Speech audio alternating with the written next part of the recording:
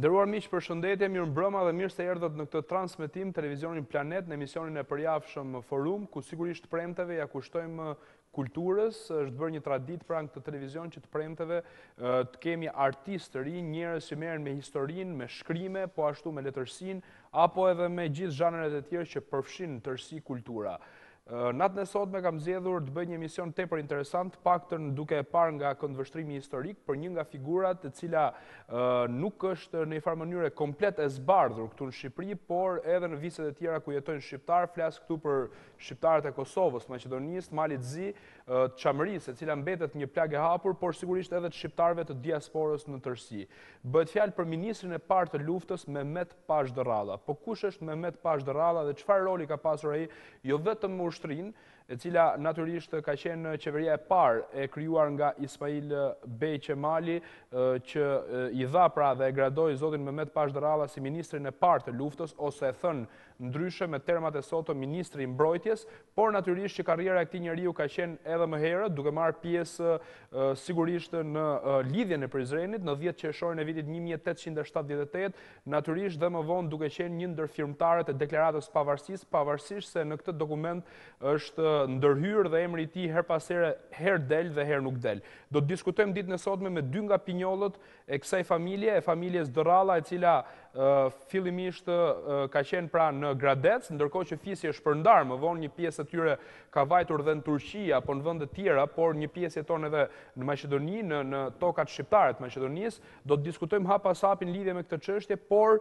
edhe me jetën e Mehmet Pashë Dërrallës, duke parë qoftë nga ana sociale, për familjen e tij, por natyrisht edhe për eksperiencat e Mehmet Pashë Dërrallës në çlirimin e tokave shqiptare të Maqedonisë. Pa humbur kohë, do doja t'ju prezantoja panelin tim. Ata janë dy persona. Kam nderin që të kem ditën e sotme zonjën Valdet Dërralla, pra pinjolle e familjes Dërralla. Faleminderit. Dhe ju shumë faleminderit. Unë nuk më jepet rasti vetëm sot, natyrisht ju falenderoj ju në veçanti, sepse unë kam një boshllëk të madh që figura e gjyshit tim nuk kam e të plotësume, megjithëse unë kam bërë shumë përpjekje, por gjithë këto përpjekje kanë qenë më shumë individuale, që mund ta quaj edhe këtë sot nga dëshira e juaj, nga patriotizmi i mbrëmshëm i juaj, që ju më ftoni mua për herë të dytë me bëj një emision për gjyshin tim. Fatmirësisht, unë kam fatin që t'jem mbesa e kësaj figure të madhe. Do ta diskutojmë hap pas hapi, por më parë do doja të prezantoja edhe Sevim Serianin, i cili edhe ai është pinjoll pra. Unë jam Valdet Dërralla, i biri, djali i vogël i Mehmet Pashë Dërrallës. Po, dhe zotin Sevim Seriani, i cili natyrisht nuk është hera parë që vjen këtë studio, por edhe me iniciativat e tua tjera, që nuk kanë lidhje me këtë çështje, por me zhvillime që kanë të bëjnë me çështjen e Çamërisë, pra në protestën që keni organizuar në Bruksel dhe lidhjet që keni me senatoren belge, por natyrisht edhe për çështjen e armëve kimike. Mirëmbrëma dhe faleminderit që pranuat ftesën. Mirëmbrëma, është kënaqësi që ndodhem sërish në emisionin tuaj për të folur për çështje patriotike dhe për të folur për figura të shquara, të cilët kanë ngelë në hije.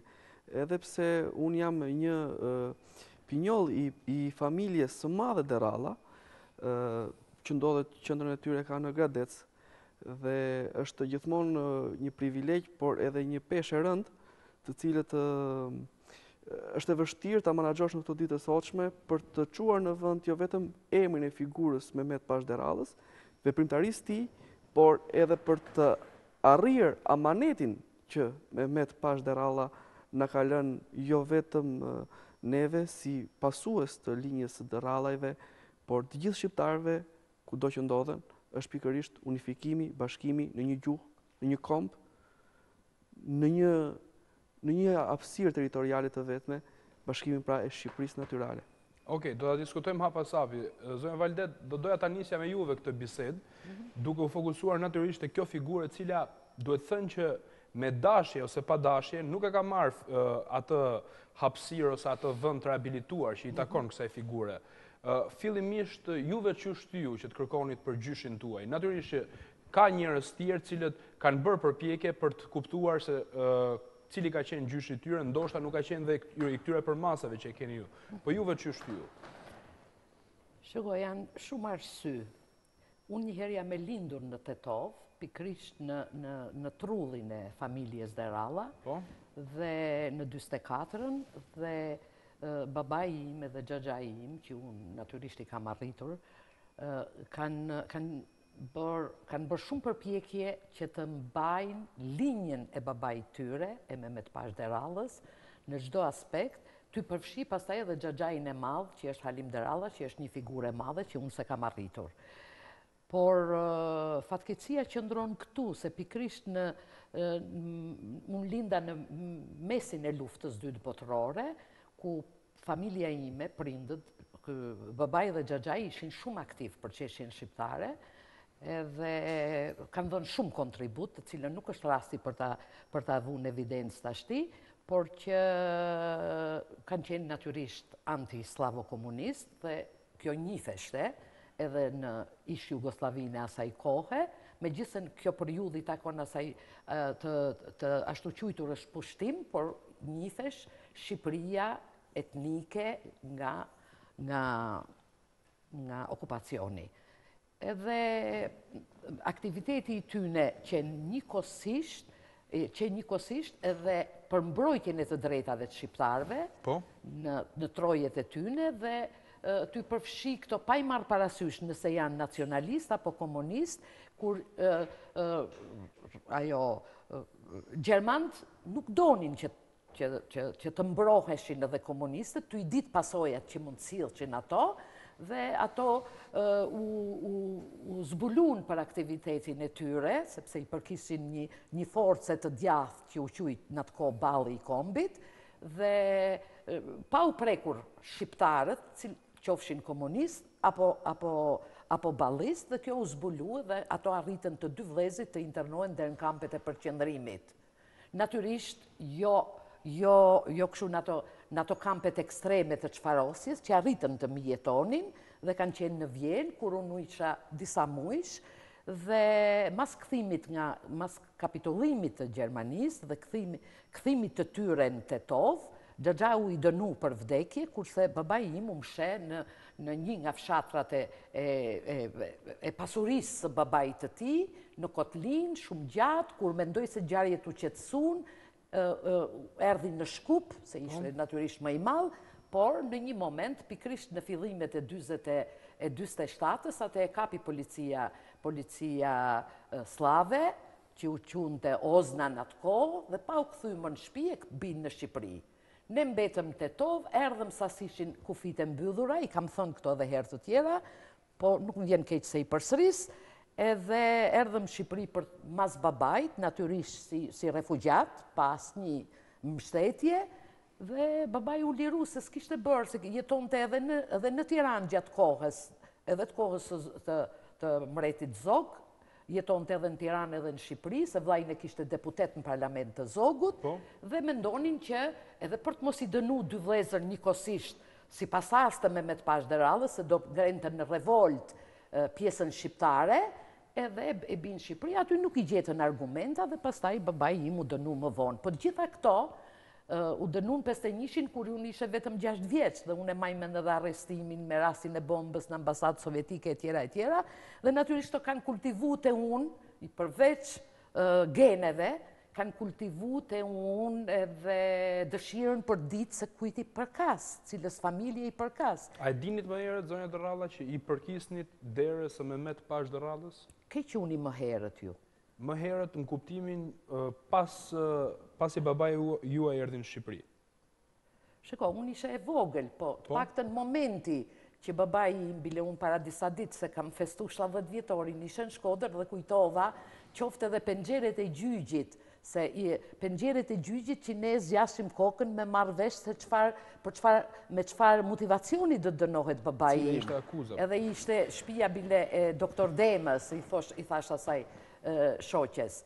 Dhe natyrisht që aty u bë një diskutimi gjatë, se mati ishte një referent tregtie në fabrikë Cimentos, dhe mendonim se në një argument kështu material, por mas i morën vesh prokurori, që ky i takon një familje si që qunte në atë kohë dhe feudale, i takonte që ishte biri një generali, që ato e konsideronin turk, dhe e shtyn gjyqin dhe babai tim i thonë që ne do ta shtyjmë se ti je një feudal, ti je djali një pashaj turk, e tjera, dhe mas një muaj ai mori një dënimin maksimal me 15 vjet agitacion e propagandë. Dhe bile mati ka thënë të lani gojen me sapun në gjyq, unë akoma se kam gjetë dosjen e babait, qoftë edhe për të thënë se sa qëndron kjo, unë i besoj natyrisht thënave të mati, por është tjetër kur njeriu i lexoni edhe e tjera. Do të thotë që në moshën 6 vjeçare, unë kam qenë e vetëdijshme që gjyshi im, babai im dënohet si biri një gjenerali, dhe gjyshi im ishte ministri i luftës në qeveritë Ismail Qemalit. Pastaj unë jam rrit njëkohësisht edhe me gjyshe, që gjyshi im e la vetëm në moshën 26 vjeç, edhe lidhi jetën derisa vdiq në Shqipëri, bashkë me ne erdhi. Dhe kështu që kam qenë jo vetëm e vetëdijshme, por gjithmonë kam dashur të di, edhe kam disa gjëra që di, nga gjyshja, nga babai, dhe fatmirësisht e kam thënë edhe herë tjetër, unë jam rrit në shtëpinë e një patriotit madh, sepse Shkodra, megjithëse ne shkum të dëbuam nga Tirana me një pastrim etnik në 49-ën nga Tirana, se ishim Tiranë 47-49, dhe Shkodra dinte t'i vlerësonte, dhe unë jam jashtëzakonisht krenare, bile i kemi hapur këto tema, se u takova me shokët e gjimnazit që i kam pas qenë klasën e parë fillore, me disa shokë, dhe i kujtum të gjithë atë patriotizëm të madh, atë kulturë të madhe që dishin aq mirë me i trajtu shkodranët, vlerat e një familjes. Kjo besoj që nuk ka ndodhur vetëm me gjyshin tuaj, por ka ndodhur edhe me personazhe tjera. Po, edhe me personazhe tjera, bile komshin e kemi pas familjen e Libohovve, që edhe ai Mefit Bej Libohova që ishte edhe ministri i mbrojtjes, ne i kemi pas komshi aty, pavarësisht se ato ai Isan Bej që i thoshim ne patjetër, Isan Bej Libohova thente gur në Shkodër, por respektin e kishte absolut nga shkodranët. E qartë. Sevim, juve si jeni njohur me figurën e Mehmet Pashë Dërrallës? E keni marrë vesh më vonë që vini nga kjo linjë gjaku? Si ka qenë kjo njohje? Unë e kam njohur Mehmet Pashë Dërrallën relativisht rreth vitit të parë të shkollës mesme. Fakti i preardhjes time si Dërrallë vinte që në moshë të vogël, pasi gjyshi fliste shpesh që dëgjoj birë trungu jonë është Dërrallë. Këtë mbiemër unë e kisha të dëgjuar, por asnjëherë në rrafsh historik. Po? Më vonë, rreth moshës 15 vjeç, ndeshem me figurën e Mehmet Pashë Dërrallës. Dhe normalisht shikoja që pas ka një histori ky mbiemër, ndërkohë që ishte thjesht një mbiemër që ne e quanim që ishim trungu i asaj familjes, por që nuk dinim çfarë vlere kishte realisht. Më pas fillova të gërmoj më shumë rreth Mehmet Pashë Dërrallës dhe shikoja që dhe me historitë e gjyshit që më tregonte preardhjen e tij, domosdoshmë si kishin lëvizur dhe familja Serian, sepse familja mbiemri Serian është marrë tepër vonë, është marrë rreth viteve 45-46.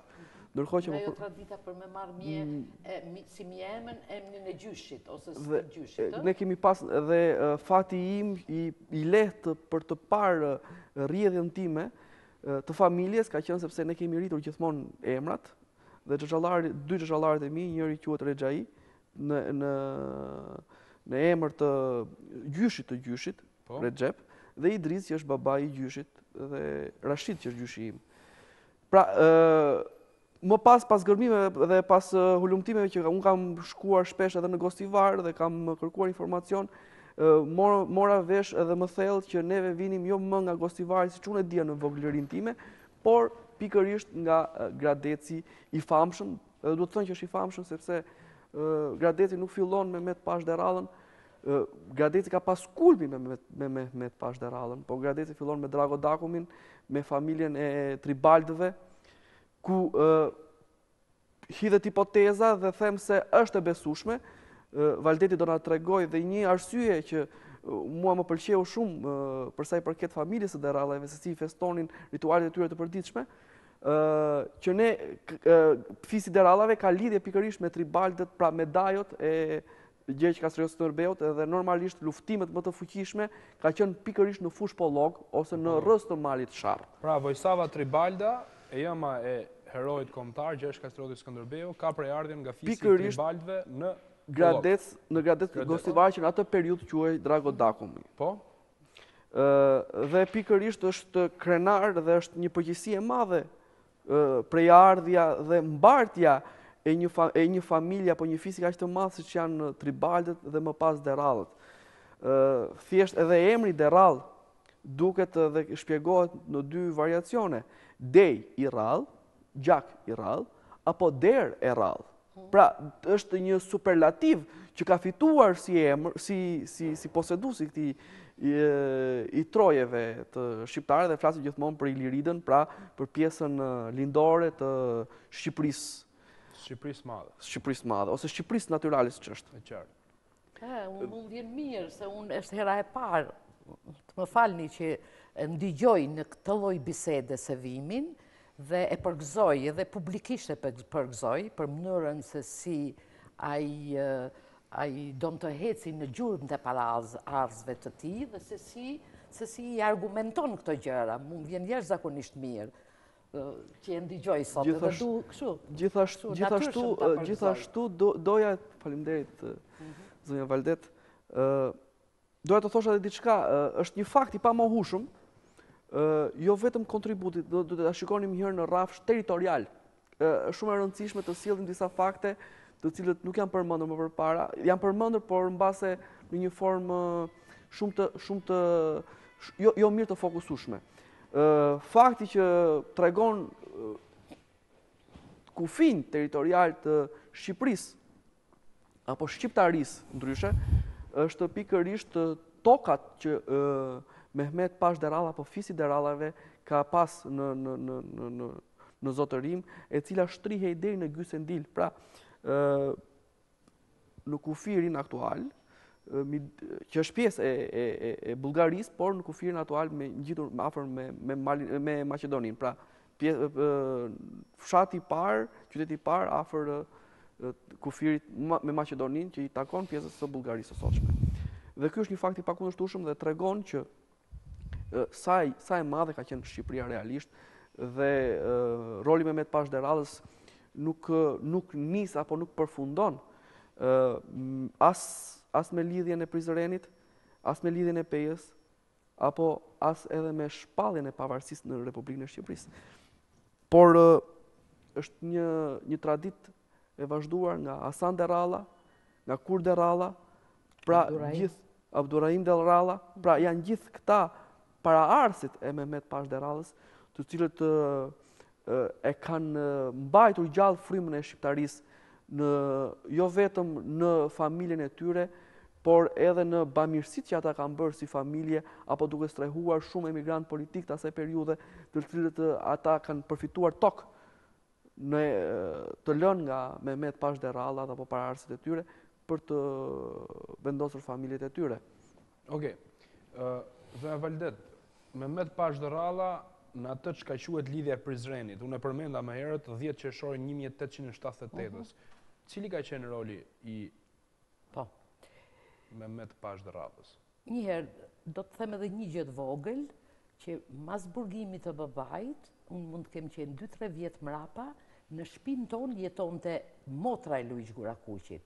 E shkreta në një moment vështirë, që i thanë do vit kontrolloj, ajo ishte pothuajse nën kujdesjen tonë dhe merrte një pension jetik minimal, nga frika kapi dojgji bibliotekën e Luiq Gurakuqit dhe unë në atë flak, mund të kem qenë 7-8 vjeç, unë gjeta aktet e pavarësisë dhe aty unë pash të dokumentume, të shkruajtur në akte, se ishte zgjedhur me kaq vota, Mehmet Pashë Dërralla në Kuvend Vlorës e tjera e tjera.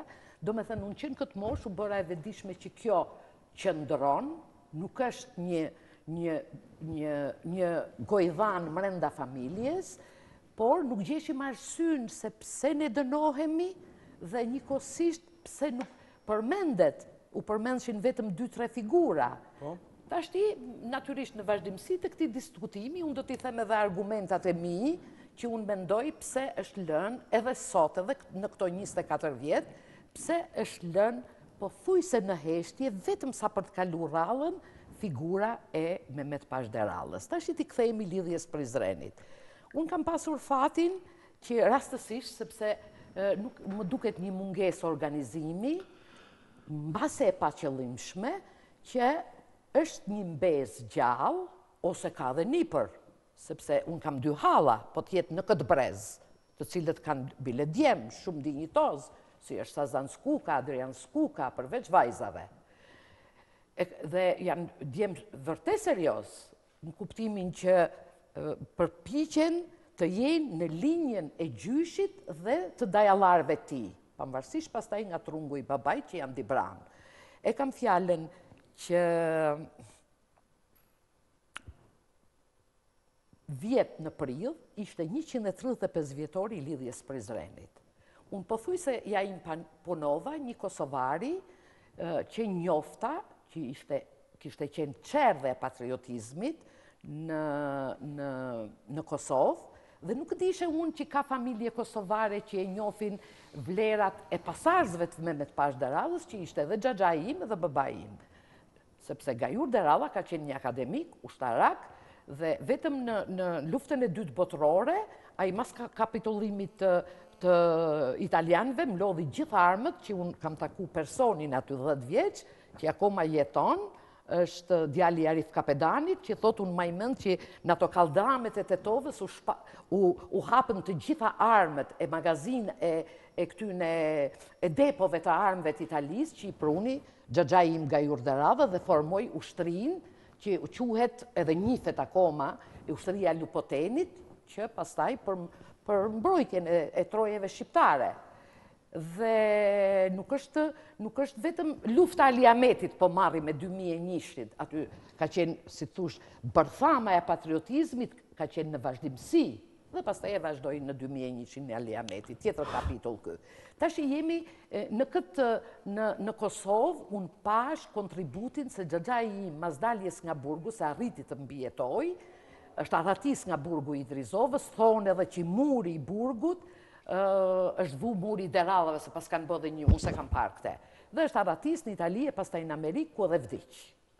Dhe ndoshta s'është mirë, po e nisim ndoshta nga varri i Gajur Dërrallës, edhe si akademik, nëse e paraqisim, këtu është ka marru akademinë ushtarake, këtu është i dalun nga burgu i Drizovës, në një gjendje që nuk ishte as 50 vjeç në atë kohë, dhe më shkruan një letër mu, pikrisht nga mas i arritën, mas arratitjes nga Roma që e ka kjo kartolin, dhe pastaj varri i tij në New York, që shqiptarët kanë gdhendur një shqipojnë në atë pllakën e varrit. Tash, këto miq që krijova në Kosovë me rastin e një vdekjes së një patrioti, shqiptar që jetonte në Florida të Amerikës, që e kishte edhe pregatit xhaxhai dhe ishin shumë mirënjohës, bëna disa miq kosovar dhe ja imponova, u zjata shumë, dhe i thashë, mu du me më thirrë me një ftesë zyrtare në lidhjen e Prizrenit. Jo të vi unë e paftume, sepse jo vetëm që unë tash i kam arrit një moshë që ndihem keq, por që du të më jepet edhe 2 fjalë të them në këtë lidhje. Unë kisha arrit të bëj një emision, të ndërhy Skender Zogaj, që kishte shkruajt një artikull për gjyshin, e njofta në 2004, mas luftës, pash Kosovën, takova Skender Zogaj, ishte kryetari i fushë Kosovës, dhe më arriti të bëj një emision shkova në Prizren për gjetë varrin, se aty është varri i stërgjyshit Hasan Pashë Dërrallës.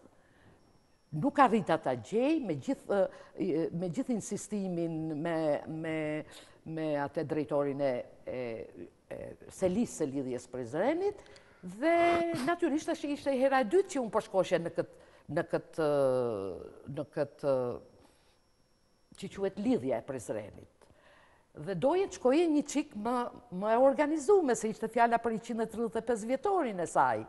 Me insistimat, a i më tha bile, do të lej 5 minutat flasis, për ndryshe do të nxjerr nga u realizu kjo, dhe unë pata rast, jo vetëm që të them, por natyrisht i rikujtova nga aktet e lidhjes Prizrenit, që stërgjyshi, e shkruan edhe fishta, ishte antari kësaj lidhje, organizatori politik si kësaj lidhje, Hasan Pashë Dërralla, që i kënon edhe fishta në lahutën e malësisë. E në zanja i Pashë Dërralla, që po i kish fjalë Dërralla, kur po vjen puna me qëndru për atë 10 beku, e tjera. Do të thënë është një fakt. Por, aty s'ka asnjë gjurmë, ose asnjëherë nuk është folur për këte figura, ashtu si dhe për shumë të tjera. Dhe njëkohësisht edhe përsëri nga aktet e lidhjes presidentit, që unë i kam pas shkruajtur një letër, qysh në kohën e Enver Hoxhës, dhe pastaj ja përsërit Ramiz Ali's, që të vlerësohen këto dy figura që kanë dhënë një kontribut të vlefshëm në dy momentet më të vlefshme të historisë, në lidhjen e presidentit dhe pastaj në qeveritë Vlornës. Tjetër pastaj se çfarë qëndrimi u majt, unë nga mësuese në Tiranë, u çova në vrap, kjo mund të ishte edhe një rastësi, sa më thoshin shoqjet shkruaj edhe i tjetër. Por që në këtë 135 vjetor, unë evidentova kontributin që ka dhënë Tetova, Pollogu, të drejtum në veçanti dhe nga shumë patriot të tjerë natyrisht, nga Hasan Pashë Dërralla dhe Mehmet Pashë Dërralla. Mehmet Pashë Dërralla, që e kemi fjalën, sot që është ma hafër kohës tonë dhe që lidhet edhe me atë momentin e formimit të shtetit parë shqiptar, ishte organizator ushtarak, ishte shefi shtabit të Vokshi në lidhjen e presidentit, vetëm 35 vjeçare, kishte marrë titullin në Pashë. Dhe faktet të regojnë që kur, bile e kam diku gazetën me vete, që kur ishte fjala për të mbrojtur, se kjo që edhe arsyeja që u kriju lidhja e presidentit, për mbrojtjen e plavës dhe të Gucis, por për mbrojtjen e Ulqinit, shkruan historian, studius, që tetovarët luftun së bashku me Ulqinakët në Shkodrën dhe është caktu komandant i forcave të armatosura për mbrojtjen e Ulqinit nga lidhja e presidentit gjyshi, me 4.000 ushtarë. Dhe si që dim, ato e fitun luftën me Turqit, pastaj erdhi flota, si quhen ato evropiane, dhe ja humbën këtë fitore dhe Ulqini u mor nga Malazest. Du të them që janë dy figura qendrore në lidhjen e presidentit dhe lufta, unë nuk e di se si, po di nga historia që gjithë antarët e lidhjes, eksponentët kryesor, po thuj se janë eliminu nga serbët. Sevim, për gjithë ata që nuk e njohin Mehmet Pashë Dërrallën, qoftë edhe nga ana historike, kush ishte ky? Mehmet Pashë Dërralla ka dy hove historike të pasvendësueshme. Është pikërisht lidhja Prizrenit dhe lidhja Pejës. Dhe rikthimi i tij në pas lirimit se u internua në Irak, dhe pas rikthimit i rreth viteve 1908 deri në 12. Pra janë dy periudha të cilët Mehmet Pashë Dërralla ka qenë figura më e qendrore në të dyja periudha. Dhe flasim gjithmonë periudhën e fillimit të asaj fryme të re, e cila është fryma drejt një shteti të unifikuar shqiptar. Normalisht Mehmeti njihej si general me një aftësi tepër të madhe organizative, por edhe me një forcë që e karakterizonte dhe vendin nga i kaler për të mbrojtur atë frymën e shqiptarisë. Ku do të thoja? Forca, thoshin në Gradec, kur kam shku për herë parë, kam gjetë pleqi 100 vjeçare, kemi edhe në një emision Amanet Burra Kombin. A i thoshte që a i ka lind me këmish, si që thoshin, se nuk e kam të as pushka, as plumi, që ushin një përjashtim. Edhe i jati në luftën ruso-turke, thoni kara ati topit për sipër, do më thënë ishte një trimëri e trashëgume, e pakrasueshme. Dhe doja të thoshe, do më thënë, pikërisht, atëherë flasim për dy periudha, ku okupacioni turk nuk ka qenë një vetëm problem. Ka qenë gjithashtu etja e madhe e fqinjve tanë, të cilët e rrezikonin shumë herë më shumë se sa Turqia ekzistencën e një shteti. Dhe normalisht në një ambient jo të sigurt nuk mund të zhvillojë as edhe një mundësi për një jo vetëm për një lidhje, por edhe për një bisedë tepër të thjeshtë. Dhe pikërisht ka qenë krijimi nga Mehmet Pashë Dërralla një terreni të sigurt për krijimin e këtyre. Si arriti ta bënte këtë? Në ç'kuptim? Këtë terren të sigurt, pasi normalisht më vjen në mendje, flas këtu për qoftë për kuvendin e Vlorës, por qoftë edhe për 2-3 zhvillime tjera ku Ahmet Zogu, i cili më vonë do bëjë mbreti shqiptarëve, ka qenë edhe më vonë komandanti i xhandarmerisë, por natyrisht qoftë edhe në kuvendin e Lushnjës, i mori këto njerëz, i çojnë familjet më të mira të Lushnjës dhe atje u strahuan. Në një farë mënyrë mos po thoni të njëjtën gjë për roli Mehmet Pashë Dërrallës në lidhjen e prizrenit ka qenë në formën në mbrojtje dhe mbajtjen larg të armiqve, për krijimin e një stabiliteti të brendshëm që të kishin mundësi që punimet e kuvendit zhvilloheshin qetë. Të shkonin në mbarvajtje. Duhet pika e dytë që zakonisht nuk përmendet, por që them që edhe Vlora do ishte një pikë kritike, edhe pse u zgjodh Vlora, sepse normalisht dihet që deri disa muaj më përpara epiqendra shqiptare mbetet dhe siç është epiqendra shqiptare mbetet Shkupi dhe pretendohej që do ishte pikërisht Shkupi kryeqyteti i Shqipërisë. Imagjinoje kryeqyteti potencial i shqiptarëve ndodhet sot jashtë kufirit të Republikës së Shqipërisë. Kjo është totalisht një mëkat historik. Pra, Mehmeti për të rikthyer ke 1912, në kohën që bësh procesi i shpalljes pavarësisë, ai ishte në luftë për të ndaluar mësymjen greke. Dhe pikërisht është krijuar në ato ditë është krijuar një luftë e epërme pikërisht në majën e Llogaras, ku forcat greke donin të prishnin këtë lloj mbarvajtje shqiptare dhe Mehmet Pasha ka qenë ai që ka ndaluar në Llogara forcat greke.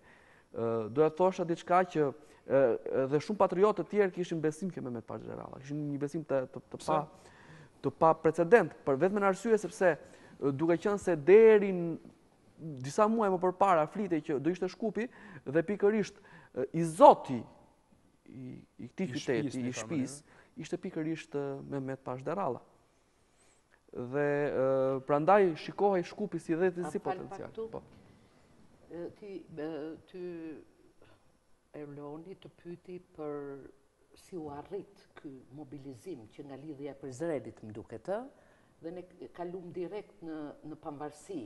Jo, i bashkangjitem në 2 grupe ime.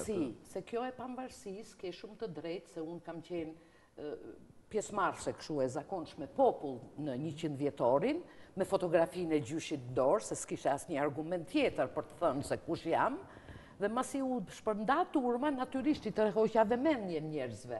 Dhe gazetarë të ndryshëm morën mu në disa intervista dhe ndërmjet tjerave e njifshin shumë mirë, vlonjat, autokton, dhe arriti me më thonë një gazetare që fatkeqësisht tash unë s'jam ai me emrin për këtë mbrojtje në llogarat të mësymjes greke, tha natyrisht me urdhrin e Ismail Qemalit ose me marrëveshjen e tij, Mehmet Pasha shkoi me atë ushtri që alas ishte formu për të mbrojt Llogaran dhe ajo arrite të thonte ne do ishim pa shtet sot mos ishte Mehmet Pasha me ushtarët e tij që arriti të mprapsi ushtrinë greke.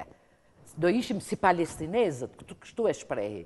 Ndërsa për këtë të lidhjes Prizrenit, ne aty ka qenë një mobilizim i jashtëzakonshëm, duket se di unë, aty është një legjend në Tetov, lidhur me familjen Dërralla, sepse kemi edhe paraars, kemi edhe këte Dervish Carën, ka qenë një nga herojt, para lidhjes Prizrenit, ose Recep thuje të Shipkovicës, Recep, s'po e kujtoj tashi, do thënë ka qenë një bërtham e fuqishme dhe jo kot edhe sot Tetova është aq rezistente kundrejt ngjarjeve që nuk janë patriotike, nuk janë nacionaliste. bile ka zjatur shumë, se po duron shumë në këto padrejtësi që i bëhen sot shqiptarëve në trojet e tyne në Maqedoni. Kjo është temë tjetër, natyrisht. Dhe unë ne s'kemi dokumenta. Studius tash po merren me figurën e Mehmet Pashë Dërrallës. Por, për shembull, një fotografi që ka mbetur në familje origjinale është 1899. Dhe ne dim vetëm kaq kur Baba Tahiri i Teqes Tetovës, dinte më shumë natyrisht, ishte edhe më i madh, dhe ishte nipi e Mingjokës, që këtu është Mehmet Pasha me Mingjokën. Ne dishim që frëngjisht e shkruar me poshtë, 899, me nuk di sa mi lira turke në tavolinë të kapuna nga Mehmet Pasha me gjithë besnikët e tij, e kam fjalën që, këtë desha them, ai urdhroi vazhdimisht, këto ishin hajdut, Maqedon, Bullgar, që trazoshin familje qetësinë e familjeve shqiptare, jemi në 899, mas dështimit të lidhjes Prizrenit. Dhe natyrisht që ishte shumë e egër shtypja osmane në trojet shqiptare, sepse që një rezistencë e madhe lidhja e Prizrenit. Lidhja e Prizrenit ishte qeveri, bile më e fuqishme se ajo 912-ës që e di unë, me ushtri të rregull dhe me gjitha. Dhe kjo ushtri nuk u shpërnda, për thamë Angeli. Dhe Mehmet Pasha masi pa që nuk arritën ushtarët ta kapin, ka dalë vetë në betejë. Kjo ishte për mendimin tim sekreti, që doli në një betejë fuqishme dhe u përplas me këto terrorist mund të quheshin. Kaçakët, po, shumë e gjesh, për 7 me. Kjo ishte vërteta e kohës, dhe u kap këtu është bërë një betejë aq e madhe, dhe u kapën këto hajdut, dhe në tavolinë thuhet frëngjisht janë kaq mijë lira turke të kapura nga Mehmet Pasha dhe Mingjoka. Dhe në Tetov ishte një këngë për te, se Mingjoka këtu plagoset, dhe humbet edhe një këngë, dhe duket ishte aq rënd, sa kënga thot që Mingjoka i thot Mehmet Pashës, puna ime është pa, po shih veten tënde. Dhe pastaj kënga vazhdon se gjyshi e merr Mingjokën, e çon nuk e di se ku në Evropë, i vën një këmbë dhe ky jetoi shumë më gjatë se gjyshi, megjithëse duken si moshatar këtu.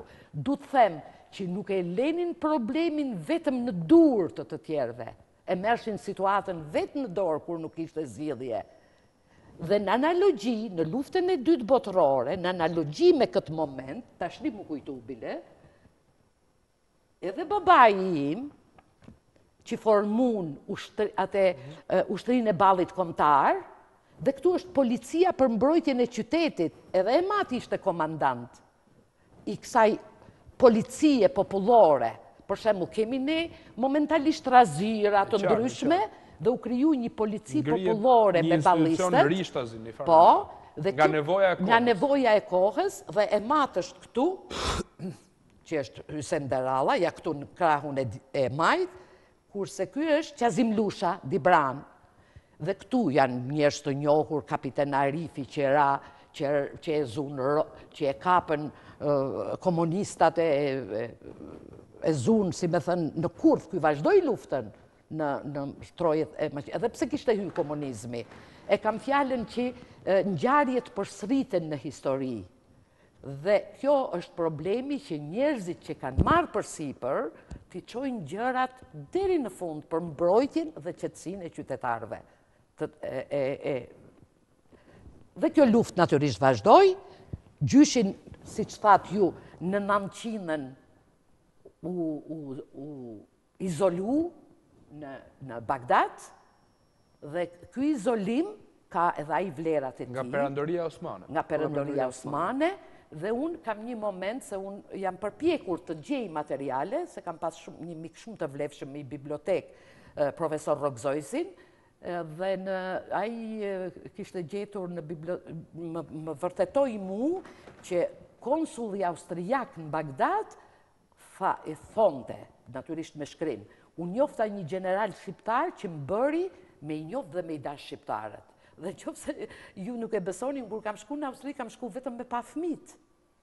por në rrethana refugjatit detyrova të shkojnë në kampin, ku shkojnë të gjithë. Dhe dhash një intervistë edhe ishe shumë e papregatitur, se s'kishe shku për këtë qëllim, megjithëse ishte rrëzu busti Enver Hoxhës e kështu argumenta persekutimi e baba në burg. Por unë i thash, jam mesa e Mehmet Pashë Dërrallës, që konsulli austriak në Bagdad në këtë vit, e njofti, mos ta them emrin nga Berholt, e njofti dhe tha, më bëri ti generalin trim shqiptar, që më bëri ti du dhe ti njof shqiptarët, dhe i thash fëmijëve të mi, se ajo që përkthente, më tha pse qanë, unë qaje se ajo më thote ti s'do kthehesh më në Shqipëri. Kjo fjalë më bënte të ndjehem shumë keq, se mendoje do të kur. Sepse i ndigjoj argumentat e mi se kujti përkas.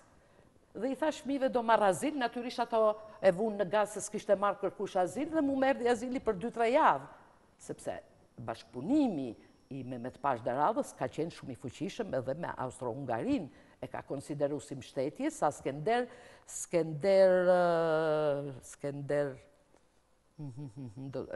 kur bëndi monografinë e Bajramcurit, i hute baltëmi Mehmet Pashë Dërrallën, si që ka qenë zakon, për të ngrit një figurë, hushin baltë të këtjetrat e një pasha, dhe unë kam shku e kam taku ku i more këto argumenta ti, dhe baza e hudhjes baltë ishte sepse ai ishte në krahun e Austro-Hungarisë, sepse e shifte një fuqi që nuk prekse interesat shqiptare si sërbët. Në fakt, Austro-Hungaria shënjojnë pavarësinë e Shqipërisë.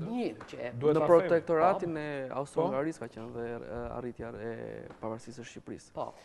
Gjithashtu doja të përmendja... Më falë, se e qova shumë gjatë. Gjithashtu doja të përmendja... Doja të përmendja, domethënë, edhe kontributin e familjeve në zonën e Gradecit. Shoh në vazhdimsi edhe sot e kësaj dite, unë pata kënaqësinë që para disa muajsh të isha në Gradec, dhe është një ndjenjë dashamirësie e tyre për të qenë sërish brenda një territori për të qenë një. Dhe shikoja që ndonse burra që kishin kaluar luftën e Kosovës, ku takova një patriot, shumë patriot, Hamdi Idrizin, i cili në përlotësi e sipër e shikon dhe tha, ne nuk kemi kryeministër Gruevskin, ne kemi kryeministër ata që janë kryeministrat shqiptar. Dhe e shikoja që me një dëshirë të madhe që çfarë do bëni juve për neve, ju që jeni pjesë e Republikës së Shqipërisë.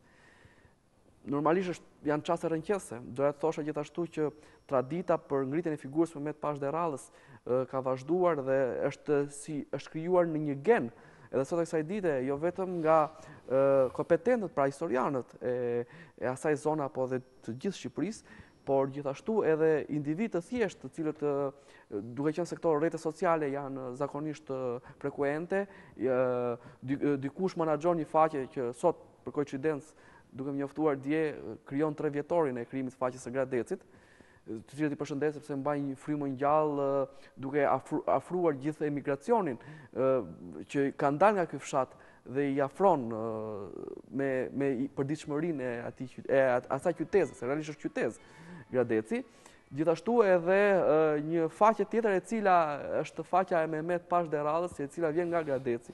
Pra, mundohen të sjellin dhe të updatojnë cilindo me njohuritë e tyre apo ato çfarë ata mund të shkëpusin, jo vetëm nga librat, po edhe nga bota e pafundme e internetit, dhe për t'i vendosur ato në ditën e sotshme, duke i sjellë më afër çdo lloj të gjithë publikut. Dhe dua t'i përshëndesja zakonisht dhe qytetarët e Gradecit, por edhe këto 2 faqet, të cilat mundohen të japin një kontribut tyre edhe ditën e sotshme. Pavarësisht mund të jetë amator, mund të jetë sido, por është një... Shiko, kurse unë do të ndërhyje për diçka, se unë e njoh mirë Gradecin 23 vjet rresht. Nuk du t'i nënvlerësoj këto që i theti, po janë aq të diferencume në disa njerëz që i bëjnë për interesa çfrytëzimit të këtyre pushtetarëve, sa që unë shpesh jam di shumë keq për para tyre. Sepse, po tjetë puna, unë kam shku për herë të parë nga Gradec në 89-ën me një tranzit. Dhe, si të thush, unë kam gjetur disa pleq aty, që akoma e kishin gjallë figurën. Dhe më duket se mos po shfrytëzohet edhe keq kjo e Gradecit, se fundit, ne vërtet origjinën e kemi prej Gradecit, po 4-5 shekuj përpara, dhe gjyshi im ka lind rastisht në Gradec. Dhe bile unë kur kam promovu librin e monografisë së gjyshit, që dreka shtrohesh në Gradec, sepse kushëritë e mi në një farë mënyre, unë ndjen keq që ne përfaqësohemi, si që është ajo qytetarizmi, që qytetarizmin do në shekuj për ta fitu njeriu. Dhe kushëritë e mi më thanë pse na paraqet ti, më falni me fshatar, po i themon aty gjetam shtetje se qytetarët e Tetovës që kanë pas lidhje me gjyshin tim nuk janë më, sepse i pastroj, slavo-komunizmi i pastroj familjet e mla qytetrare, i dëboj, i qojnë Turqi, i sërdisi, kurse fshatrat kanë me disi më pak të pastrume. Natyrisht që kjo ka vlerën e vetë, por më vjen njëkohësisht edhe keq që gjithë meritat e kësaj familje t'i përvetsoj Gradeci, sepse i takojnë Tetovës, janë 5 shekuj, 4 shekuj në Tetovë. Vlerat e kësaj familje i takojnë gjithë shqiptarëve. Po, kjo qëndron, por më vjen edhe një çik keq, sepse përfitojnë edhe njerëz partjak, njerëz që unë i vuna, ato më kanë qëndru mu afër dhe unë aty në afër. Po me rastin e 100 vjetorit, ato du ta evidentoj këte. Këto do ta diskutojmë pas publicitetit. Do të shkojmë njërë në hapësirë publicitare, nderuar miq, dhe rikthehemi për pjesën e dytë në emision tërësisht të fokusuar tek ministri i parë i luftës, ose thënë ndryshe, ministri i parë i mbrojtjes, Mehmet Pashë Dërralla. Jam këtu me 2 nga përfaqësuesit e kësaj familje, do të thënë nderuar, që fillesat i ka në Shqipërinë lindore, ose siç njihet ndryshe tani Maqedoni. Publicitet dhe rikthehemi.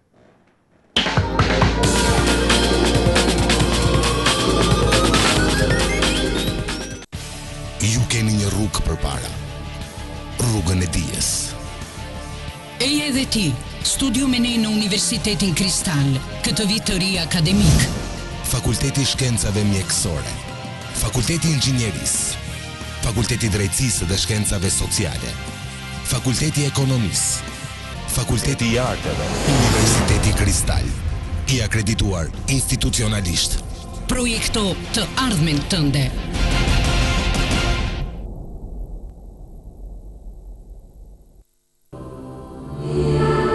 Shëndeti juaj dhe i familjes tuaj është diçka e çmuar që meriton të gjithë vëmendjen. Për ta garantuar atë, Insig vjen me një rritje unike të thjeshtë dhe ekonomike. Paketa e sigurimit të jetës dhe shëndetit është shërbimi më i ri Insig që kujdeset për ju në mënyrë të veçantë. Siguroni jetën dhe shëndetin tek Insig. Është bukur t'i besosh atij që vërtet të je. Insig, i madh dhe i sigurt. Bizol, vaj gjeneratës së re, gjithmonë grin. Vaj motorit Bizol, do të thotë, kujdes profesional për çdo lloj motori. Bizol grin. Një gamë plot vaj gjerman që siguron qëndrueshmëri, besueshmëri dhe një produkt të përsosur për motorin e mjetit tuaj. Bizol, një hap përpara. Bizol Green, distributor zyrtar në Shqipëri, RGSHA. Mirdita, 67 litra të të. Dhe karta nuk mungon, ha? Gjithmonë me vete, përfitoj shumë. Urdhroni, 68. Faleminderit. Sigur stat 67. Po shkarta bonus, sa herë që mbush makinën gjithmonë përfitoj litra fale. Okej, atëherë. Gent, ku po shkon? Po i të regjistrojmë edhe unë. Mirë do ta bësh. Kastranti dhe makina jeton gjatë. Klinika dermatologjike dhe estetike Dermovita ofron këto shërbime: vizita dermatologjike, trajtimi akneve, ekzaminimi nishaneve me dermatoskop, ekzaminim dhe trajtimi rënjes së flokëve, peeling kimik, trajtimi djersitjes, depilim me lazer, botox dhe fillers, trajtimi kallove dhe i mykut të thonjve, dopsim. Për 10 ditë mund të humbisni 5 kg. Trajtim anticelulit, masazhe, pastrim dhe trajtim fytyre, testim dhe përcaktimi tipit të lëkurës, maska të llojeve të ndryshme për fytyrën. Të gjitha këto në pranin dhe konsultën e mjekes dermatologe, doktoresh Albana Lufi. Dermovita, lëkura juaj në duar të sigurta.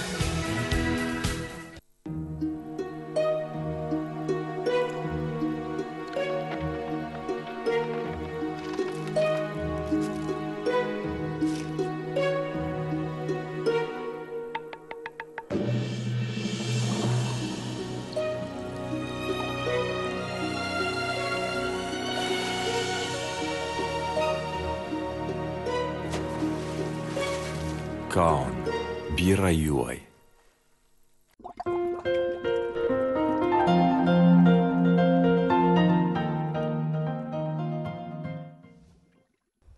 Jemi rikthyer sërish së bashku, nderuar miq, pas spoteve publicitare, ku do të diskutojmë në emisionin e fokusuar të Mehmet Pashë Dërralla, ministri i parë i luftës, me dy nga njerëzit pra që rrjedhin pikërisht nga kjo familje, me zonjën Valdet. Diskutuam pak më përpara pra mbi çështje të tjetës së Mehmet Pashë Dërrallës, por unë do doja të fokusohesha pak tani tek ky aktualiteti jon. Në 100 vjetorin e pavarësisë, pra pikërisht 2 vite më përpara, në 2012, në 28 nëntor, sigurisht që u bën disa festime, u bë ajo torta e famshme, për cilën unë nuk do doja që të merrim më shumë vëmendje aty se sa të shkonte vëmendje te këto figura të rralla, do të thënë, të Shqipërisë, dhe natyrisht u pa një lloj tentative nga ana e shtetit për të vlerësuar në një farë mënyre figura historike ose familje të atyre firmtarëve të pavarësisë ose të qeverisë Vlorës. Për juve si ishte ky 100 vjetor? Për ne, ky 100 vjetor që shumë më i zbet se 80 vjetori. Në 92-shin, mu më thotë më shoq që po kërkon i ndjeri Bujar Hoxha materialet që kishem ledh unë për kontributin që ka dhënë familja, që nga lidhja për Zrenit e në vazhdimësi. Dhe natyrisht i thash jepja. Dhe në 92-shin, Ministria e Mbrojtjes dhe Akademia Ushtarake kishin bërë një organizim të përsosur, unë kam bete befasume, dhe mund të them që atëherë ato e kishin me sinceritet ose seriozisht, u dekuru gjyshi dhe që shumë mallore që data e formimit të ushtrisë shqiptare nga 10 korrik u vendos 4 dhjetor 1912. Që të vendosish këtë nuk që e lehtë, sepse ishte një ushtri e drejtume nga komandante Enver Hoxha, dhe sa njerëz e sa ushtarak ishin të apasionum mas komandantit të tyre, dhe ta zëvendësoje, por kjo u arrit me sukses. Ka qenë gjithë trupi diplomatik, gjithë qeveria, kur unë kam marrë dekoratën e gjyshit. Dhe më zhdon rastit të them edhe 2 fjalë, sepse babajnë e kishen karrocë, dhe aty kam përshëndet natyrisht të gjithë, ishte hera parë një jetën time që unë delshe për para një publiku kaq të vlefshëm, dhe kam fol pak fjalë që du t'i përsëris. Gjyshi im ka pas 3 djem. Halim Bej Dërrallën, që deputet në parlamentin e Serbisë dhe deputet në parlamentin e Zogut. Bashkluftar me gjyshin, me grun tjetër, me gjyshen time që u martu në Bagdad, ka pas djalin e mall, po merremi me djem tashi, sepse Grall ka qenë gratë si shote Galica për shembull, që e keni trajtu edhe ju dhe ju përgëzoj, dhe Gajur Dërralla, akademik, që më shkruante në një nga letrat e tij nga Amerika, kalova internimin barbart Hitlerit, si që ju thash. 12 vjetë burgun mizor slav, po më eran që i kam i këthy shpinën atë dheut. Dhe varri i ti, si që ju atregova, ndodhet në Shtetet e Bashkuara të Amerikës. Du të them, vjekeq si nuk e përmena babajin tim, mu duk kështu si gjoja, si jo modesti, por që... Thash edhe një diçka që sot është përsëri aktuale për mu, e cilën e kaloj me shumë dhimbje. Një gazetar që e njofta në Austri, Gjakovar, qytetar si gazetar, unë e imitova atë, tha që shqiptarët do i arrin ato idealet e të parëve tonë, atëhere kur të bëhemi të vetëdijshëm kush do jetë kryeqytet, që të zgjedhim cilin do zgjedhim kryeqytet të shqiptarëve. Tiranën, Prishtinën apo Shkupin. Dhe janë ngritur e gjithë salla në kam duke të trokit. E shfrytëzova këtë moment se më pyti e mbir i vogli, ishte 13-14 vjeç. Mam, kush ka qenë gjyshi jot? Ministri i luftës i Kosovës apo i Shqipërisë? Dhe natyrisht, nga ta dinte ai, dhe unë i dhash përgjigjen i gjithë shqiptarëve. Dhe i thash i gjithë sallës se këto gabime vazhdojmë t'i bëjmë edhe prezi jonë, jo i fëmijëve tonë. Atëhere kur ne mos të bëjmë gabime të tilla, atëherë do anriten dhe kanë kalu mbi 22 vjetë, si thoni ju, dhe akoma shumica e njerëzve ndjekin një parim politika, çfarë është ky partjak, që ne do të bashkohemi në Evropë. Pa u bashku njëri me tjetrin ku mund të shkojmë, ne na u shpërdan fëmijët refugjat në gjithë botën dhe humbëm ndjenjat, lidhjet me to. Jo një miliona shqiptar të bashkuar në Evropë pa u bashku me njëri tjetrin, me një program, me një qeveri, me një parlament, me një ideal. Kjo është për mua është një çmenduri. Kjo është një servilizëm. Kjo është një gjë shumë e shëmtuar, ju a kam thënë edhe një emision ju tjetër. Dhe thot njeni nga ato korçodana i bifjala, thot ca formula që na bën një çik qefin. Po kur vjen puna nuk shohim asgjë konkrete. Unë kam shku te Albin Kurti, si që bëni ju burrat tifozllek me pasportin, unë kam shku në zgjedhjet mes të dimrit, sa kishte mësu makinën, me një kurrajo prej të çmenduri, se zgjeta autobus, kam shku gjoja për tifozllek për Albin Kurtin, ai mori ato që mori, ato vota. Po Albin Kurti nuk dite kush është Mehmet Pashë Dërralla, u shkova me e taku. I dhash një kaset të filmit, ati dokumentari që një realizum në 96-ën me të vëshën, që akoma s'jepet, është dhanë një ose 2, nuk jepet filmi, jepet akoma filmi në ndori 2, i improvizum. Nuk del kërkun as figura me të Pashës, ose të Byfit Lipohovës, ase Mitat Frashit, as një antari qeverisë, ne sot të pysish një fëmijë, rrezik se nuk i din antarët e qeverisë, edhe pse kaloi 100 vjetori i pavarësisë. Kush janë antarët dhe si do respektohen këto. Le më familjet, jo. Tash je kam fjalën që 92-shi që një satisfaksion i pallogaritshëm dhe kujtova se ngjarjet do rrjedhin tashti në rrugën e duhur.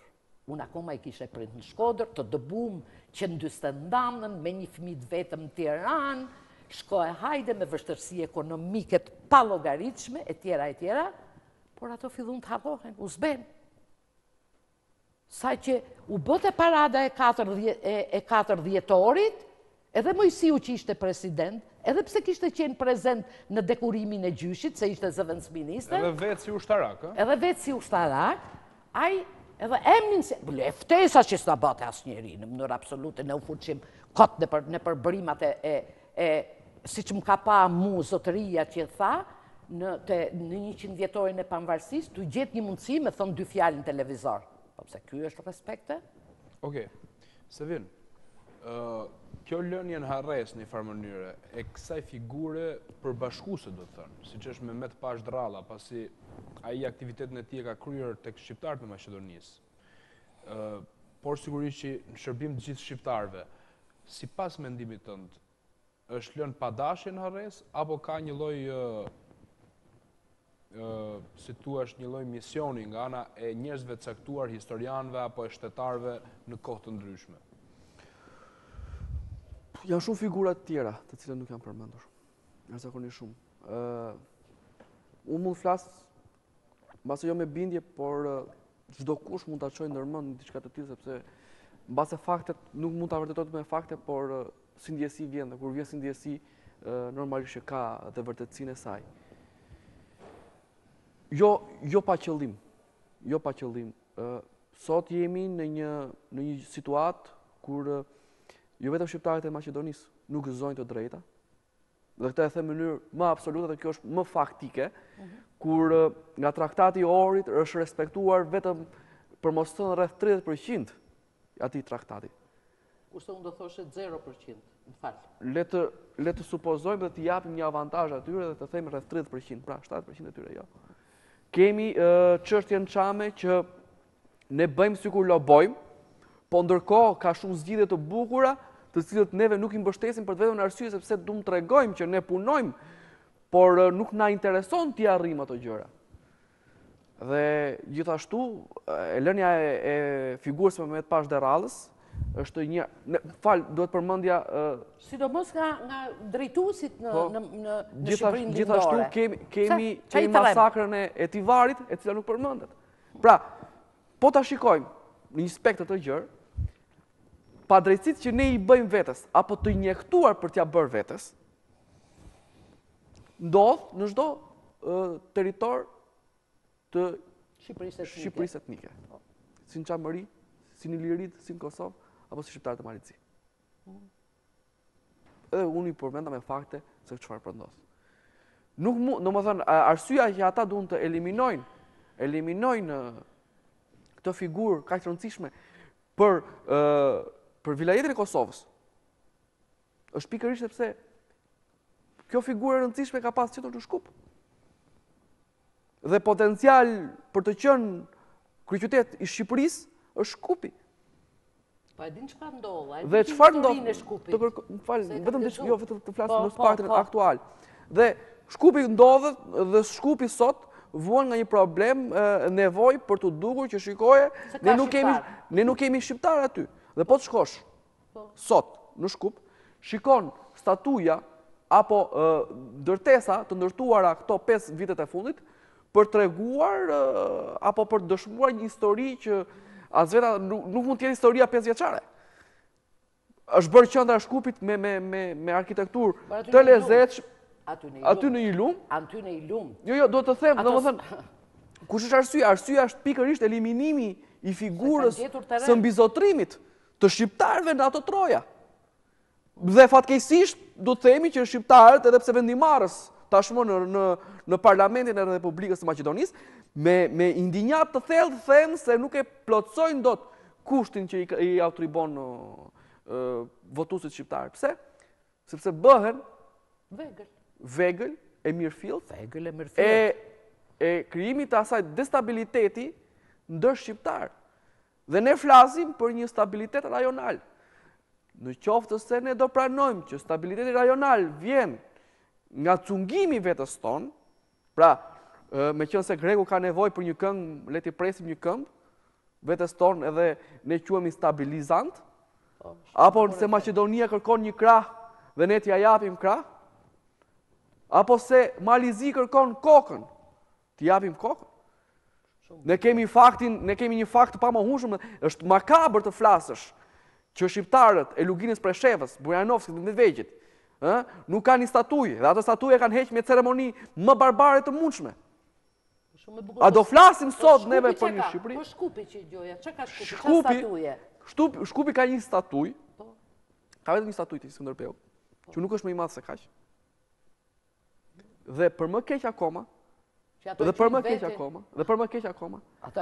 kanë lënë pjesën e Shkupit, pjesën shqiptare të mbetur tashmë, sepse Shkupi ka qenë i gjithë shqiptar, po pjesën shqiptare të mbetur tashmë, në një formë më makabre, për treguar çfarë, kur të vi turisti çfarë do marrë vesh, që këtu jetojnë shqiptarët, pra, supozohet një shtëpi dhe pikërisht në banjo jetojnë shqiptarët, kjo është reklama që neve admirojmë që jemi pjesë në parlament, flasim pjesën shqiptare, domethënë që unë jam pjesë e shqiptarëve të Maqedonisë të Iliritës.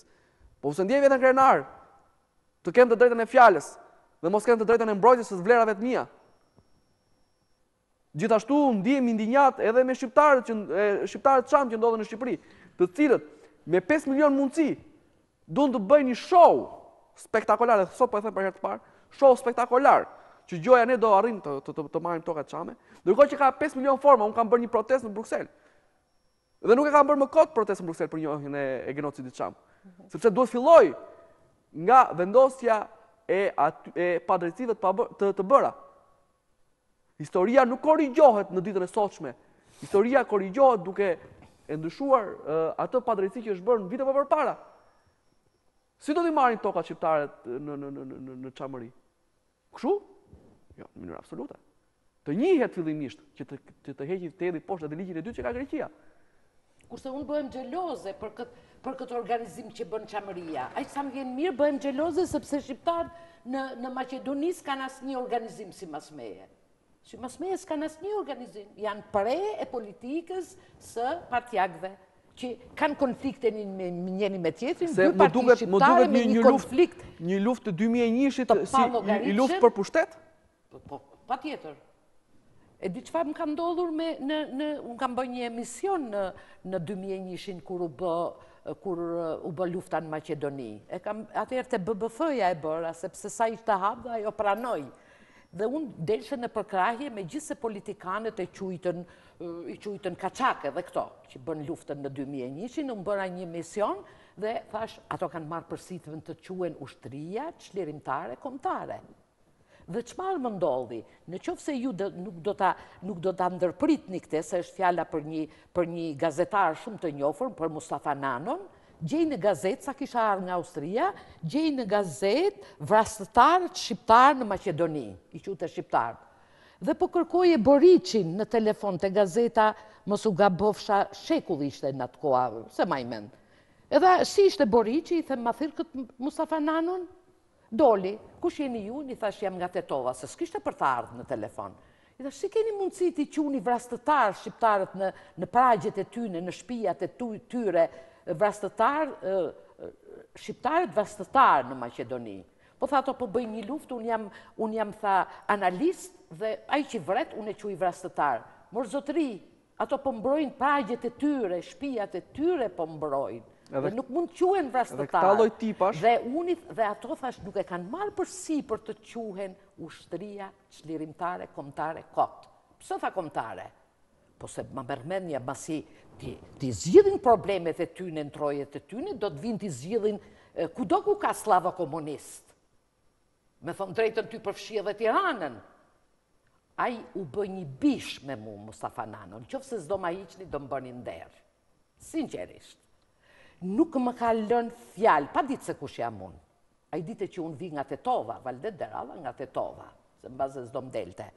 U bëbish me fjalët më të pista të mundshme.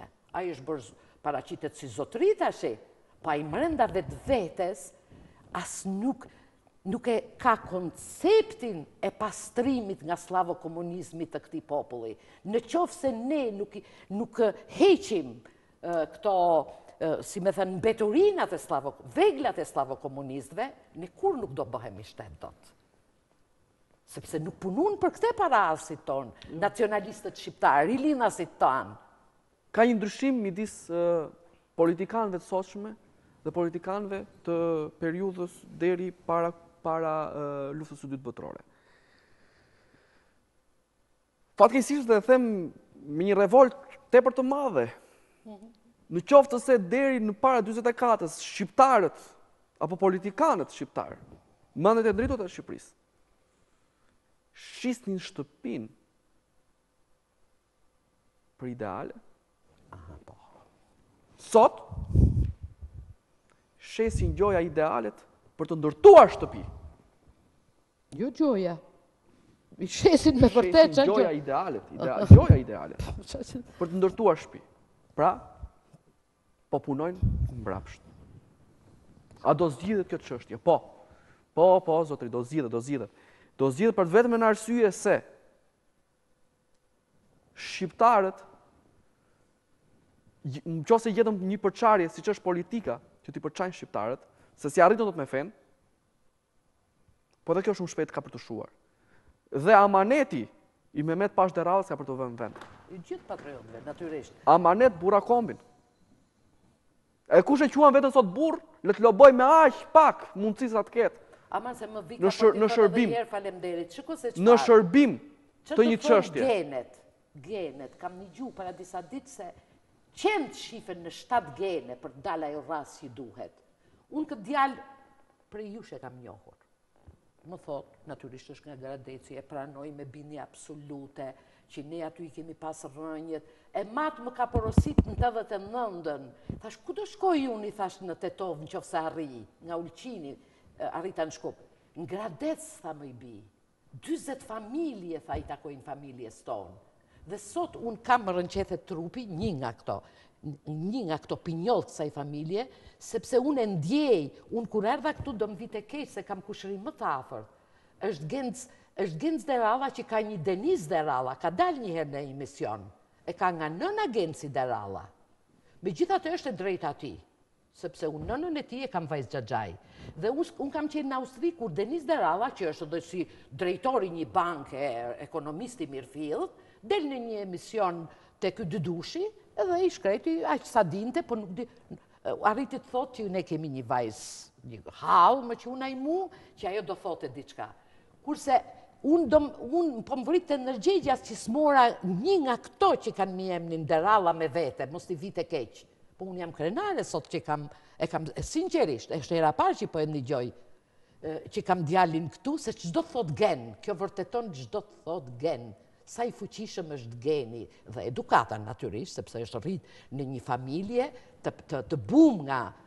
Zonja Valdet, çfarë duhet bëjë shteti sipas jush për të rehabilituar figurën e munguar, duhet thënë, të Mehmet Pashë Dërrallës, që natyrisht edhe ata fëmijë vegjël, cilët kapin për herë të parë tekstet e historisë, ja, kjo që thoni ju e para. E para është të futet në tekste. Por ndoshta edhe me ndonjë shtatore apo me diçka tjetër, mënyra që zyrtare të flas. Unë nuk mund ta mehoj se kjo është një krenari e madhe. Pikrisht në borrin e Selisë, ku është ngritur flamuri, muzeut të Pambarësisë. Në Vlorë, pra. Në Vlorë. Bile unë ja kam kërku këti të atakoj këtë person, se sa shumë i është afru atyne karakteristikave, tipareve të gjushit tim. Kjo është vlerë. Por këtu, po jap shembullin e fundit. Unë kam shku një dit, nuk e di se keme qurë të Muzeu i Vlorës. Dhe kishin arë studenta nxënës nga Presheva. Edhe natyrisht unë u përpoqja që kush delte në fotografi të ky bust ose të busti tjetër, dhe desha të ndërhyja që dini se përpara kuj po delnin fotografi, dini që ky është një përfaqësues, ky është një ministër lusbe që ka përfaqësuar edhe Preshevën e tjera, interesi ishte zero. Jo vetëm i aty, edhe i mësuesve. Për fatin e keq doli drejtori i muzeut në korridor. Kishte ardhur një ciceron i ri, kishte një doli drejtori që nuk kishte me borç me nxjerr jashtë. Nga mungesa e dëshirës që unë të them diçka plus. Aty ka pas në Muzeun e Vlorës, para 100 vjetorit, unë rasisht nga një cicerone kam mësu që është kabineti i Mehmet Pashë. Edhe është logjik që t'ishte, në 3 dhomat njeni prej ti. Po? Dhe natyrisht u gëzova, shkova e Pashë, ishte me vërtet në një farë mënyre, më kërkun ato mos keni edhe ju në një material, ishte një pushk, ishte kjo, ishte fotografia, ishte edhe një tavolin që unë aty nuk ishe gjyslyk me vete për të ledzu, se qëfar thonte, ishte shkrimi i gjyshit tim, sepse ishte identik me shkrimin e babait tim, që unë e kam krejt të ndryshëm. Nuk arrita. Nuk kishin një lente, i thash drejtorit, një lente zotëri, me jep ta lexoj, se mungojnë gjyslyket, mas disa, kur shkova që shkoj ish presidenti Topi, se thonte po dekurojnë firmtarët, unë se mershe me mend që gjyshi im s'qeka firmtar, nuk e mershe do të me mend. Edhe shkova atje, natyrisht desha të hyj me pa nëse ishte zhduk, po renovonin gjoja kabinetin e Mehmet Pashë Dërrallës, që e thot Mitat Frashëri, që këti unë erdha thot edhe nuk ishe ku me fjet në dhomën që ishte Mehmet Pasha, më dha një astek të tije, një qarqafe, në ato kushte që ishin ato e tjera, e kam fjallën që ai nuk di sa kohë nuk u rinovu dhe pastaj u gjymtu. Sot e ketë gjymtu në kabinetin e... Për që arsye mendoni juve? Po sepse s'dun, se i takon Maqedonisë, përderisa nuk e din, nuk e përmen as Aliameti, as Thaçi, as ai që do me bashku trojet shqiptare, thuje, i Kosovës që mori Albin Kurti, do të thot që ato dojnë ta fillojnë gjithë shka nga vetja vetë. Dhe të nisish historinë nga vetja jote, do të thot që ke qëllimet këqia, ke qëllime personale, do në vlera vetëm personale të përfitosh vetë. Se po mos shpam të shkumen nuk mund të ndërtojmë të ardhmen. Dhe sot edhe fëmijët tonë fatkeqësisht nuk dojnë me ditë për të shkumen. Është fatkeqësi e madhe kjo. Ku duhet ishte se vinë në busti Mehmet Pashë Dërrallës, sipas jush? Busti Mehmet Pashë Dërrallës duhet ishte pikërisht në qendër të Tiranës. qendrën, kuptohemi drejt. Paktën te Ministria e Mbrojtjes. Në një vend drejt bulevardit. Drejt bulevardit. Mirë më vjen, Valdetit ja tregova si rast një javë përpara më kemi takuar. Që kur hyn në fakultetin e drejtësisë. S'kam shku akoma, më fal. Ua, sa i bëri përshtypje idealit tim. Sa hyje mund të shikoje 3 figura. Duhet me ditë arsyn pse e kanë vu. Dhe figura e mjetit ishte pikërisht Mehmet Dërralla, si ministri i parë i mbrojtjes. Për mua ishte ndere dhe sa e pash. Nuk e prisja. Nuk e prisja se nuk unë po ju them si dashamirë si historisë që për zvogli arrit të zbuloj që rrënjët e mia veç në një formë rastësore kur kam qenë rreth 15 vjeç. Pra, imagjinoje unë që kam pas pasion dhe kam pasion historinë, të arritë të zbuloj një diçka që është në dobi të krenarisë time, dhe ndihem krenar për këtë, vetëm në moshë 15 vjeçare. Pra, do të thotë, sot historitë ka nevojë për rishikim historie, po jo me një burim. Nuk e bën një burim, një lum. E bën shumë burime një lum. Edhe një lum nuk fillon në një pikë X. Lumi ka rrjedhur, do rrjedh dhe do rrjedh. Kështu është dhe puna e historisë. Kështu është dhe puna e figurave. Duhet të thosha gjithashtu për shumë vlerësim ka pas Aulon Dërralla. Në varrimin e tij. Edhe ti para një jave i lexove këto. Po. Këto i ka gjetur Hillushaku. Rastisht, Hillushaku ka marrë përsipër të bëj figurën e Halim Gostivarit. Më takon mu një rrugë, i kishte thënë dikush që unë kam xhaxha Halim Dërrallën, që quhet edhe Tetova. Dhe më thotë, ja, është e njëjta figurë? Ja, ka që gjë dishe unë. Dhe ja ka dhënë përsipër pastaj Muhamet Piraku, është një studius në Kosovë, i mirëfillt, i ja ka lënë dikush amanet që të shkruhet edhe për Halim Dërrallën. Dhe Hillushaku në korespondencë ka arritur të bëj, të shkruaj jetën një veprimtari absolutisht patriotike të Halim Gostivarit, që nga pavarësia, por njëkohësisht edhe të Halim Dërrallës, edhe kanë nxjerrë edhe nga arshiva, edhe fjalimet e tij në parlamentin shqiptar në kohën e mbretërisë, edhe ajo që është më e vlefshmja, nëna ime ka qenë fëmijë në shkollën nëna Metresh, e man mend që e kanë përcjell Halim Beun në Varreza, e ka varrin në Shishtufin, dhe mënyra se si është përshëndet ky njeri te varri.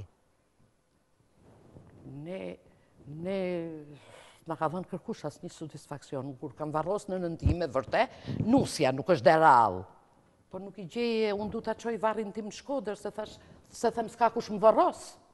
E kam sinqerisht, para të premten kam qenë në Shkodër të varri babajt, kam ndru sa i ka 20 vjetë që ka vdek, kam ndru të qoj në Tetov, ashtu si edhe varrin e xhaxhait tjetër që është në Amerikë, më shu kjo ndër se do në mbështetje natyrisht, edhe shkova bisedova, më falni me atë varagjiun që ta gërmojmë të bëj gati edhe varrin tim, më thotë e mbirë pse.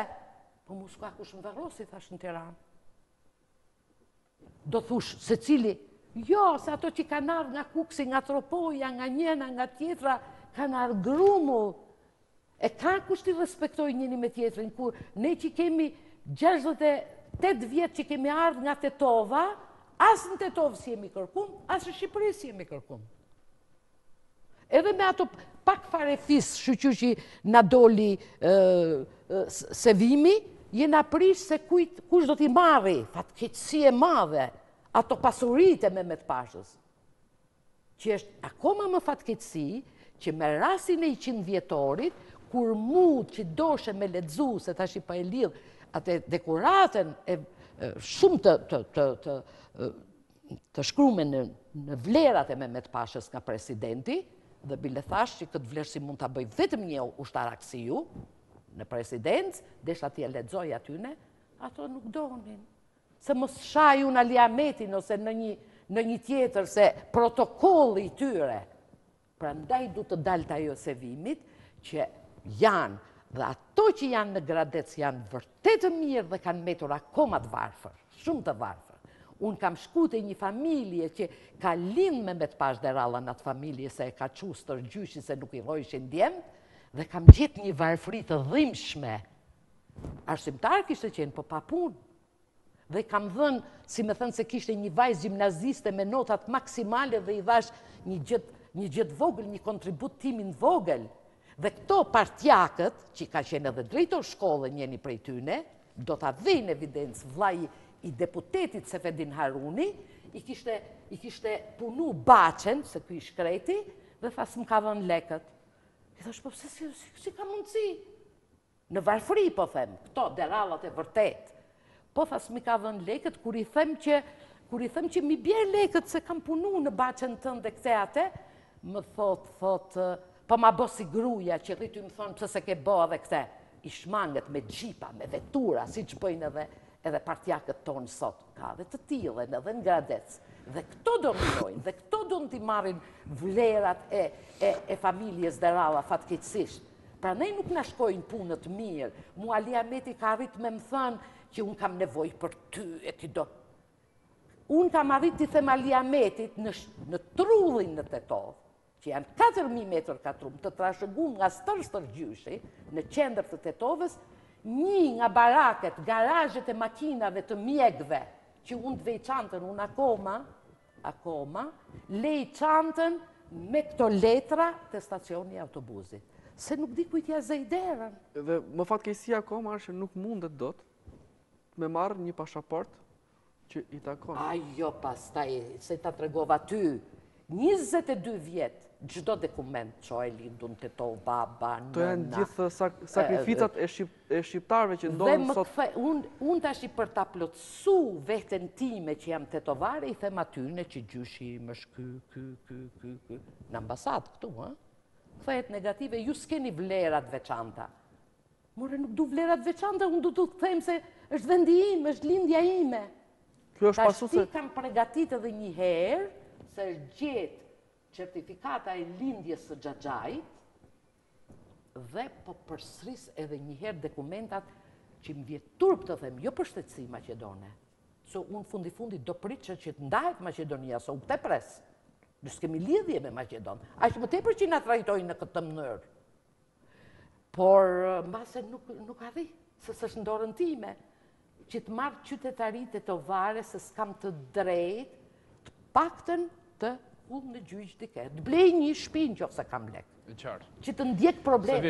Jemi në minutët e fundit të emisionit dhe do doja nga një mesazh të fundit të paktën nga jo që ka prisni nga ana e shtetit shqiptar për të rehabilituar këtë lloj figure ose për të marrë vendin që i takon.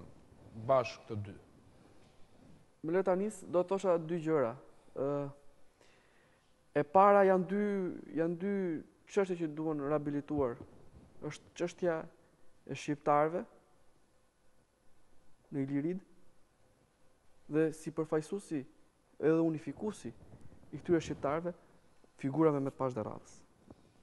Ku njëra patjetër nuk ka vlerë. Pra duhen ngritur të dyja prizmët për të krijuar atë stabilitet dhe për t'i dhënë meritën. T'i japim Romës ç'është e Romës dhe Cezarit ç'është e Cezarit. Nuk mund të vazhdojmë dot duke mos pasur një vazhdimsi. Ne jemi të bindur që një ditë gjaku i të parëve tanë, stërmundimi të parëve tanë, base shumë prej neve ka për të na bekuar, sepse të çosh amanete në vend është bekim që të vjen nga lart. Dhe e vetmja gjë që mund të them është shkuarja deri në fund e amanetit të Mehmet Pashë Dërrallës dhe gjithë patriotëve, kudo që ndodhen. Të gjithë atyre që kanë luftuar me pushke dhe me penë. Amanet burra kombin. Dhe kjo është thirrje që unë i bëj çdo të riut shqiptar. Çdo plaku shqiptar, çdo mezoburri shqiptar që quan veten të tillë. Amanet burra kombin. Zonja Valdet, për ta mbyllur? Është shumë e vështirë, janë shumë gjëra. Unë do kishe pas dëshirë të lexoje një frazë të varri i Halim Dërrallës që bëhet ditën e varrimit nga mbreti Zog. Më bëri përshtypje se po ja lexoje Sevimin. Varrimi u bë në orën 11:30 me ceremoni, vetëm një frazë të zakonshme dhe me një fjalë që mbajti Zoti deputet Kolmjeda mbi Vorr. Fletoria Besa të i marrë pjedhë thellësisht në pikëdhimin e familjes, i dërgon kësaj ngushëllimet më të nxehta dhe çfarë shpresën që ja dheu dhe qeveria do të kenë të maslanonit, do me thënë pasarësit që të themi ne, e këti birit e vetë besnik në kujdes sa t'jen gjallë. Dhe ne këtë kujdes nuk e kemi pas asë njëherë. Kemi has vështërsi nga më të ndryshmet edhe padrejtësi. Dhe qoftë në Tetov, qoftë në Shqipëri, hajde deri në 90-ën. Megjithatë, unë them që unë jam rritë në Shkodër, të ajo Shkodër aq dinjitoze, nuk e kam ndjerë kur përsekutimin, bile do t'ju them edhe një gjë të vogël, shumë shembull pozitiv. Ne ishim Patriska Fronti, Pasgjë, Babajnburg, e tjera, e tjera. Dhe ishe një ditë në radhën e Mishit. Dhe hapet rruga e rallës, ne jemi në 48, jo më falni, 52-53, dhe hyn një gru edhe i thot, Mishin e du kështu pa rallë, sepse po ja qoj një të burgosuri. Në këtë kategori ishte Shkodra. Politik gjithmonë, dhe unë i kam thënë edhe shokëve të mi para 4-5 ditë, që sa herë që u do të evidentoje që unë kam babaj në burg, shtoje. Burg politik se ishte turp, me qenë ndryshe, burg idesh, burg adhe dashurish, të kundërta me ate regjim që përjetonim. Tashi, qëfar të them unë tjetër?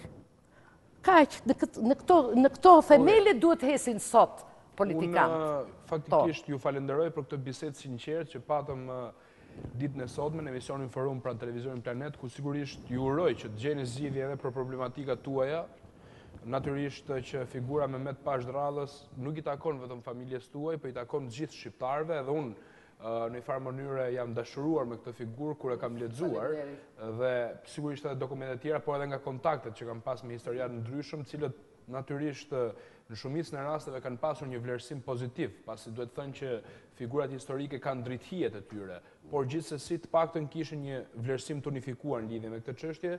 Zonja Valdet Dërralla, ju falenderoj që pranuat ftesën dhe u bët pjesë e këtij diskutimi, po ashtu edhe juve Zoti Sevim Seriani që morët pjesë në këtë emision. Nderuar miq, ju kujtoj që ky emision ritransmetohet ditën e shtunë në orën 11:00 nga unë Aulon Kalaja. Natën e mirë. Faleminderit.